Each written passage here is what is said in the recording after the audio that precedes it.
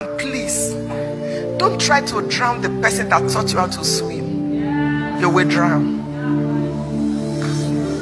The man of God that held your hand when you were nothing, when nobody will have touched you with the longest of poles. The man that stood there, stayed with you while you were having your babies. The altar that blessed you. Don't take the testimony to another place. Sometimes ministry can be a thankless job. Don't join the bastard ministry.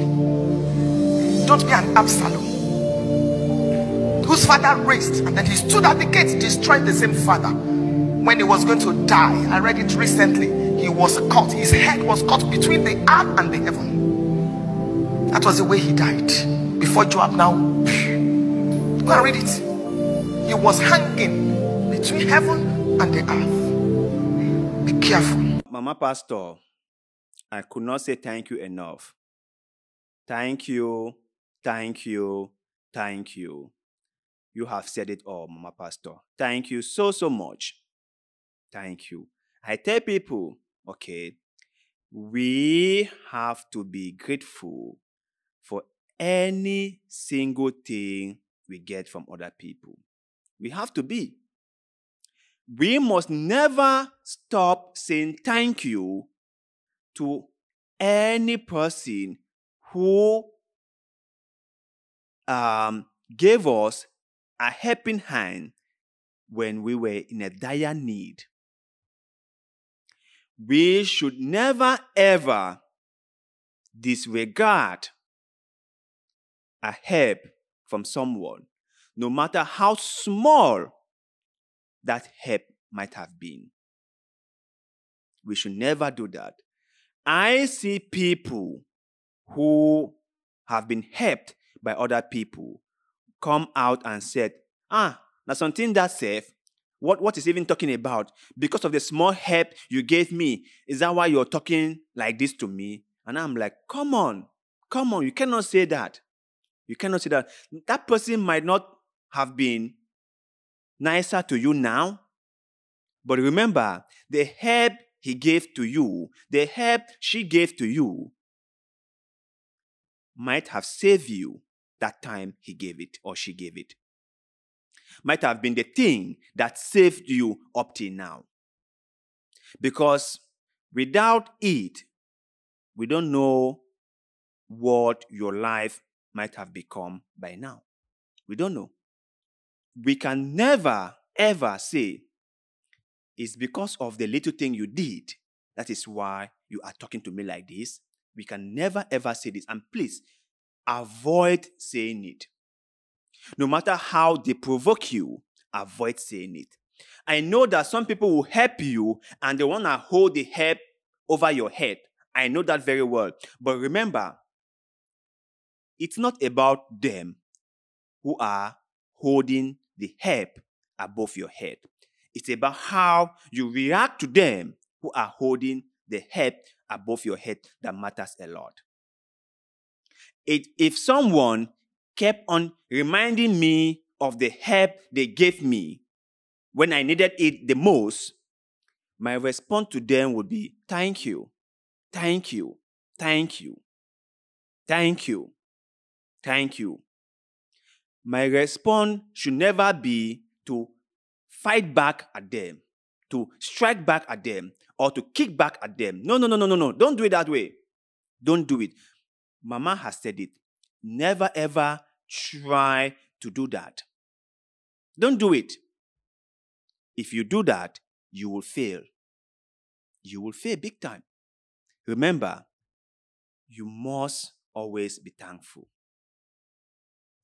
Say thank you to those people that fed you when no one could feed you. Say thank you to those people that clothed you when no one did that for you. Say thank you to that your poor mama and poor papa who bought shoes or slippers for you when you were running around bare feet. Say thank you to that your mom who stood by your side, who couldn't sleep because you were sick at night and she had to look after you. Your father who had to run up and down looking for a solution to a problem. Your mom who did not eat because you were sick. Who did not sleep because you were not feeling well. Who had to stay all night at the hospital because she was worried about your condition. Say thank you to them, my brothers and sisters. Say thank you to them. Say thank you to them. I meet people who are not in good terms with their parents. And I'm like, how come? Let me just take a step back. There are parents who father children and did not carry out their responsibilities. I know that. But the point is, no matter what has happened to you before, always seek for peace. Always seek for peace. If you are a grown-up person right now and your parents did not do what you expected of them to do, you can always forgive them and let it go. I know I'm moving away from the conversation, but I'm just saying that it is always a healthy thing not to carry people in your heart. That is just what I want to say.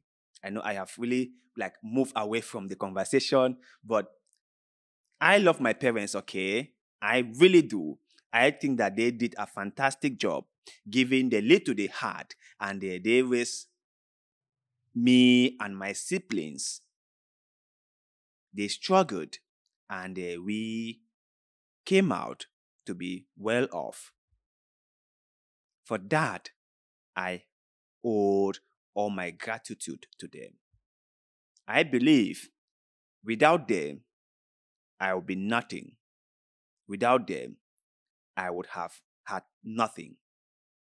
So that is just for me. But anyway, let's continue with our conversation for today. There's a video I want us to watch about our man of God, Apostle Johnson Suleman. I find myself attracted to him recently and doing more and more videos about him.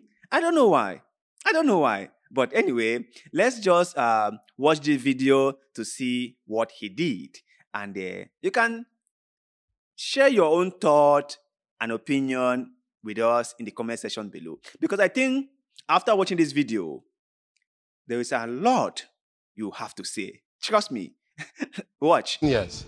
The Lord said to tell you that the struggles are over. Amen. When it comes to prayer, you can pray. When it comes to fasting, you can fast. But the more you pray, the more you fast, the more it appears that the problem increases. Exactly. The more you pray, the more you fast, the more it appears that the mountains increases. Exactly. And you know, preaching today is like I preach your life. It's like my message is your life. Exactly. And God wants to help you. This one is dead. Can I pray? Can I pray? Can I pray? Is your son? My brother's son. Can I pray? It's your brother's son? Yes, in UK. In UK? Yes. Now, where's your brother now? He's in the UK. Is he a believer? Yes. Is he a believer? Nominal believer. Nominal? Yes.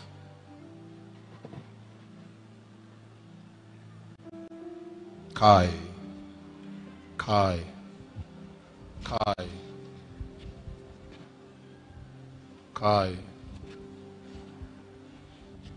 This one is innocent and somebody trying to get back at a father and kill the son. Somebody say, let me deal with this man. And let me deal with this man. I would deal with this man, and took apple of eyes, intelligent boy, took the son and they make it appear like it's natural inside the pool, inside water. Hey! Inside water.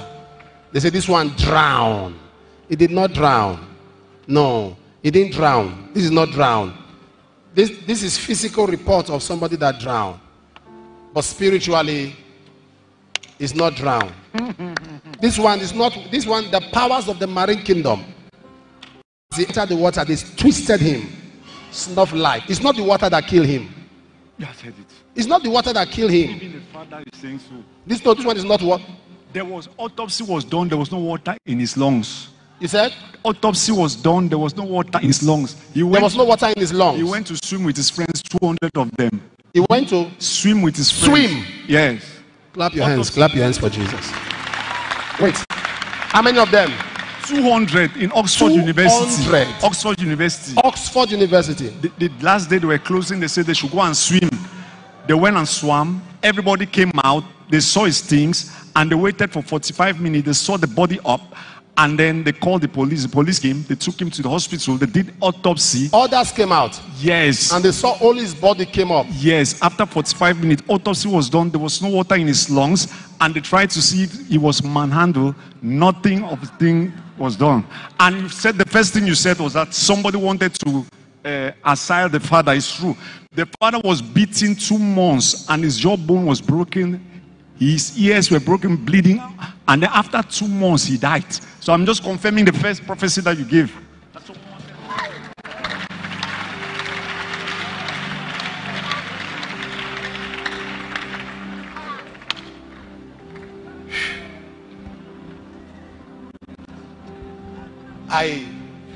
Like I said, there's a difference. Amen. Praise the Lord. There's a difference between when you are being taught, when you are a science student, you've been taught in the classrooms.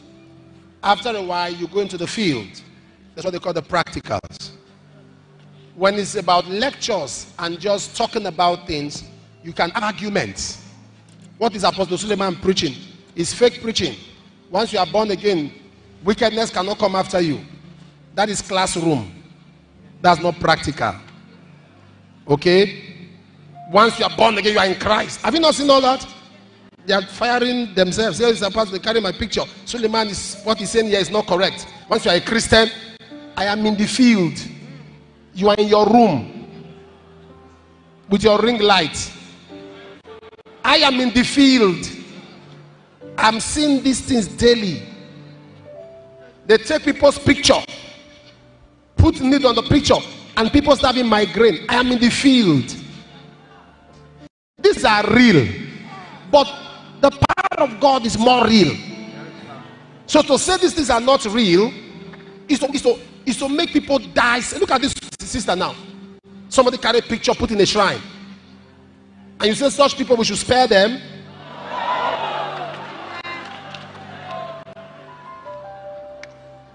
That we should spare them and leave them and just allow them to do what they want to do. It will not stand.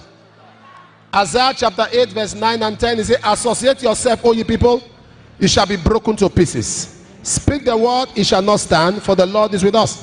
Every ungodly gathering against you, I break it to pieces. And I'm asking the Lord today, by the power of the Spirit. Look at me, you have suffered. I'm asking the Lord by the power of the Spirit that all your years that the cankerworm, the locust, the caterpillar has eaten, restored. Pick him up. Tell him there will be vindications and there will be confessions. If you put his ear down, there will be confession. For one they took from him, 7 of their own will go. I'm seeing a son the Lord said I should pray for.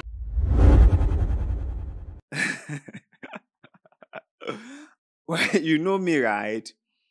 If you are a regular viewer of this channel, you know me. You know my take on this, their whole call prophecy and whatever they call it. I just think that it's just one mind trick. You know, when I was way more younger, right, I have always believed that magician could really perform magic. Like they could really do it for real, right? But when I grew up, I realized that it was all just an illusion, right? Perception becomes your reality if you are really convinced that something is what it is, right? So they use a mind trick on us that we barely even can figure out. You know, even in the movies, you know, they have what they call stunt double, right? They have double. And when you're watching a movie, and the image of the main character is in your mind, even when they are using a double to perform a stunt, you cannot really tell that is adobo, right? Until you are really into the act of making movies, that you get to understand that there actually is something called a stuntman or adobo, isn't it? That is the same thing that these men of God are doing. Remember, they study about psychology. They understand human behavior very well.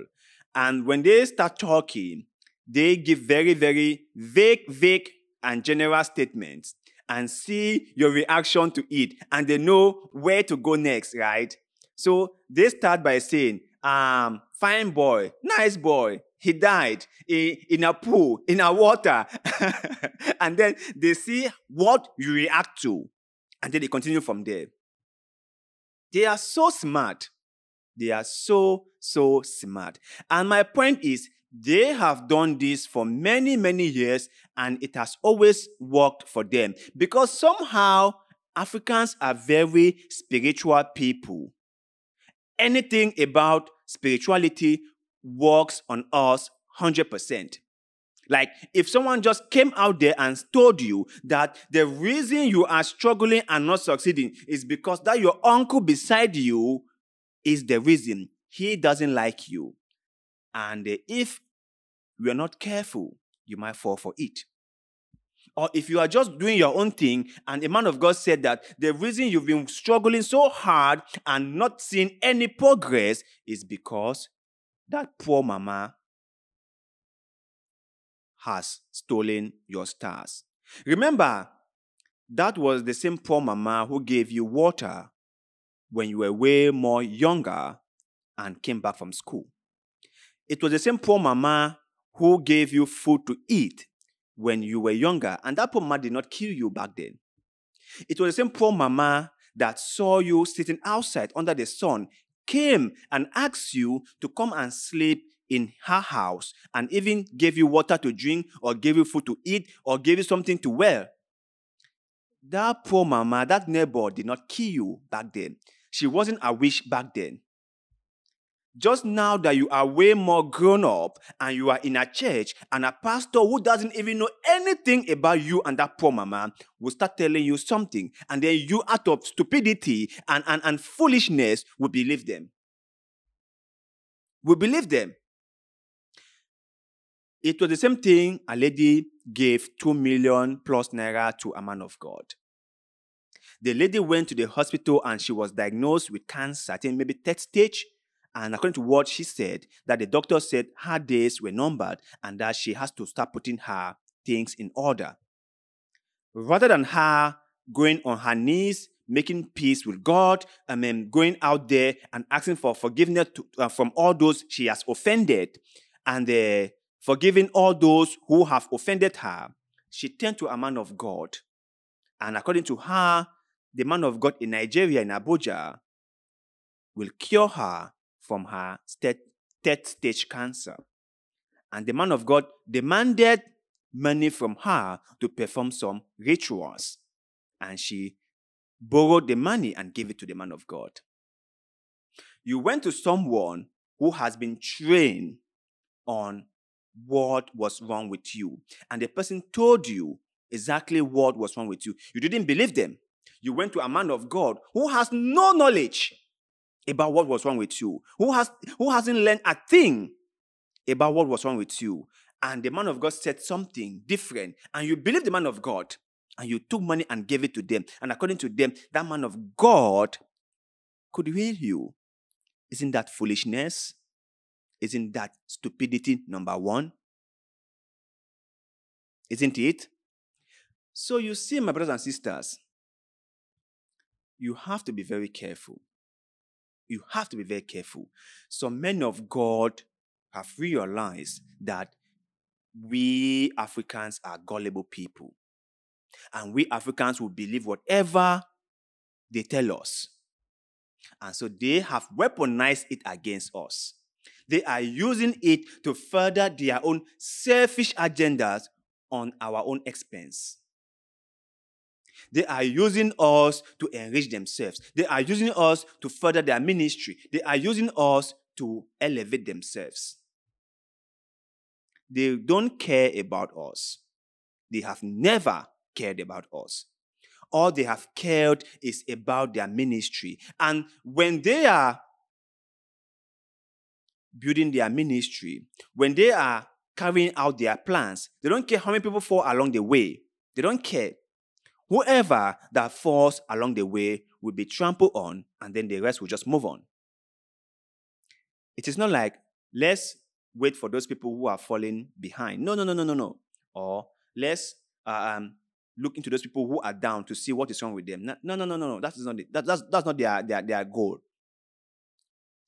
Their goal is to move ahead, is to build their ministry, is to make it a bigger ministry in the whole world, and that's exactly what they will do. They don't care what they need to do in order to achieve that. They don't care.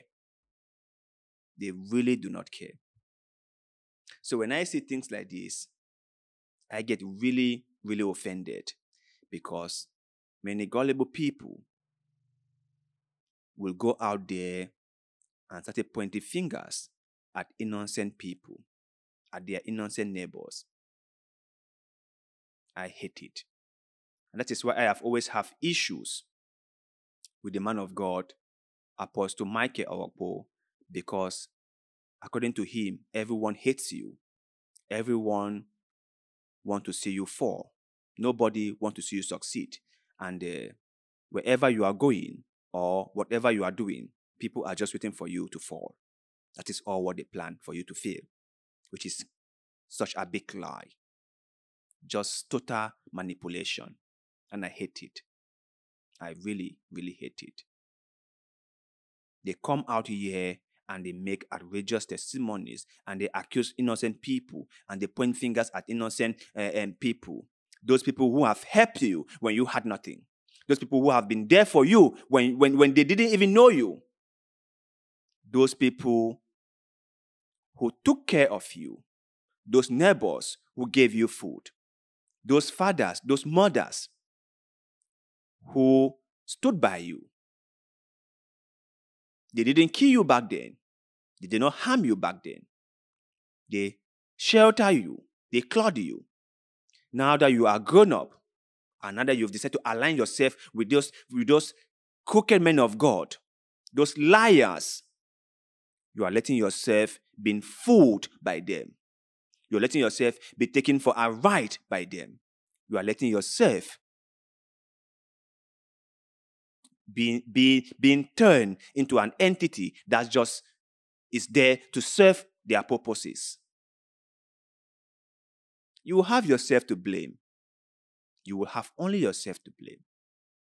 As an adult, if you are not smart enough to see through this, you will have only yourself to blame.